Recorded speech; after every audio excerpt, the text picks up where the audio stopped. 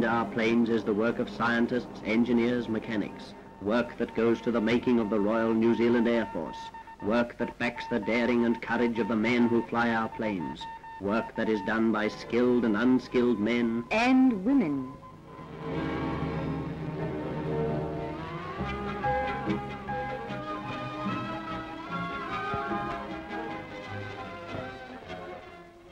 As members of the Women's Auxiliary Air Force, we are doing our share. Some of us are still doing much the same jobs as we did in civil life. We were typists, we served in shops, we worked in factories. Some of us just stayed at home. Some of us had homes of our own. But then there was no war. Now we're at war with a job to do. We're proud of the uniforms we wear.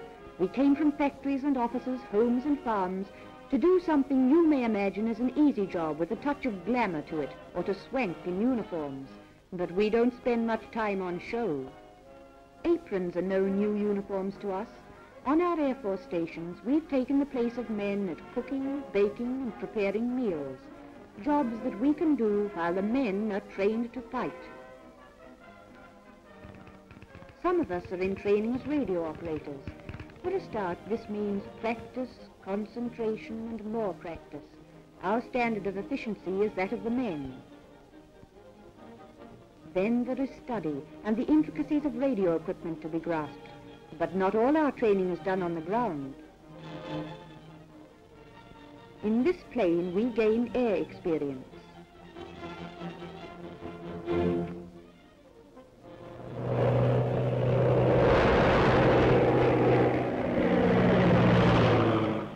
As yet, we are not needed as radio operators in the planes, but our work on the ground will link us with pilots and operators in the air.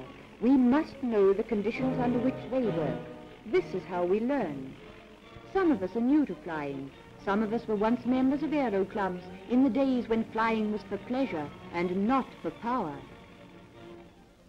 Sewing fabrics for wings or fuselage is more important now than sewing costumes and frocks. In our ranks are trained tailoresses doing this work once done by men. And men are being replaced in the dope shop where torn and damaged fabric is repaired. First it is sewn, then treated with special paint. Honest, dirty overalls are uniforms here. In the equipment store there are spare parts to be checked and orders to be filled. This is routine work perhaps, but you must know every part. And it's no use sending a workshop a propeller when they ask for a spanner. The men have confidence in our work. Here in the parachute room is work we do that earns their confidence. Packing parachutes, work that demands real skill.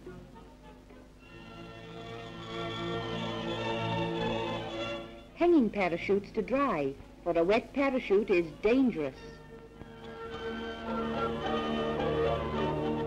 Packing them again with special care, for the smallest detail out of place will kill a man as certainly as an enemy bullet. If a man can use a lathe, why not a woman? Turning metal is a skill some of us are being taught.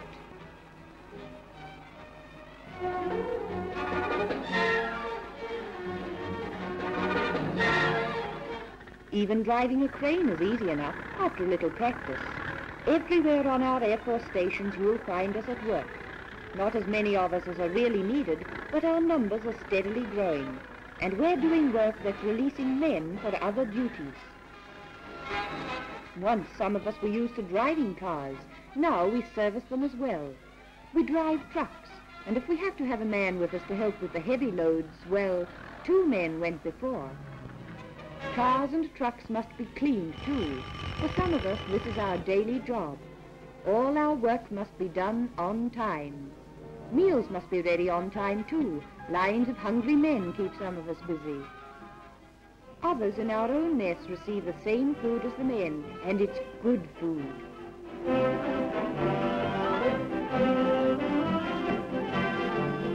There's a touch of home for the men in having meals ready, table set, and service.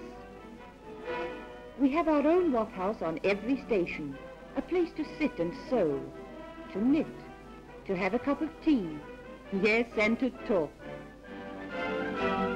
A few weeks ago, most of us were strangers to one another.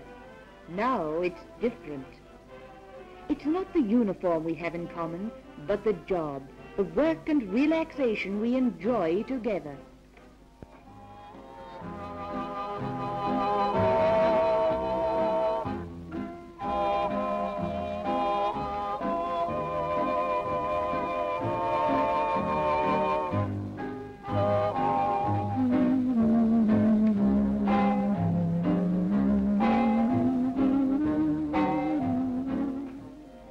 With the dawn of every day, this work is being done by women behind our planes.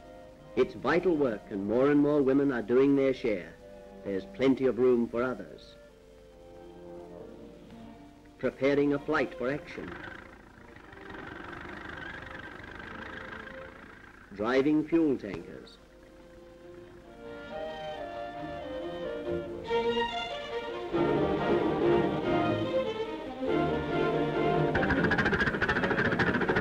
Fueling planes.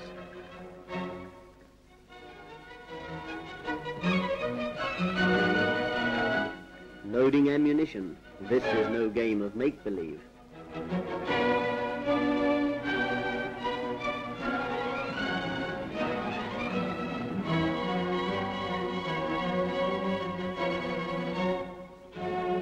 Testing and assembling cameras.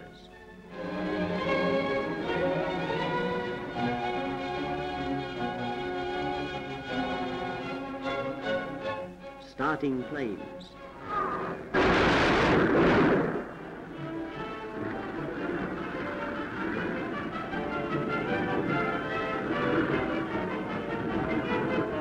And checking out the crews.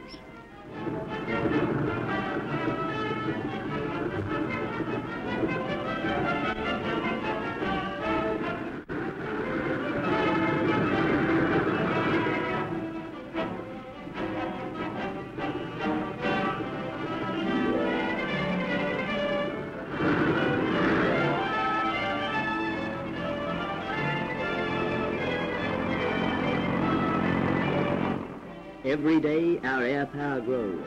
Every day, planes take off on reconnaissance and training flights. Every day, the business of keeping our planes in the air is shared by the Women's Auxiliary Air Force.